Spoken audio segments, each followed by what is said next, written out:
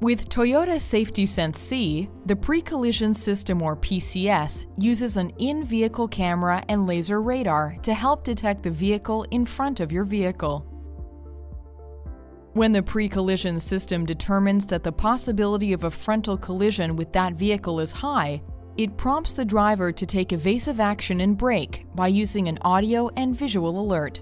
These alerts operate when the vehicle's speed is between approximately 16 to 140 kilometers per hour.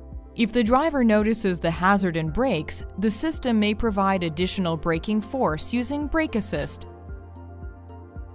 This system may apply greater braking force in relation to how strongly the brake pedal is depressed. If the driver does not brake in a set time and the system determines that the possibility of a frontal collision with another vehicle is extremely high, the system may automatically apply the brakes, reducing speed in order to help the driver avoid the collision or help reduce the impact. The pre-collision system's auto-braking feature operates at speeds between approximately 10 to 80 kilometers per hour.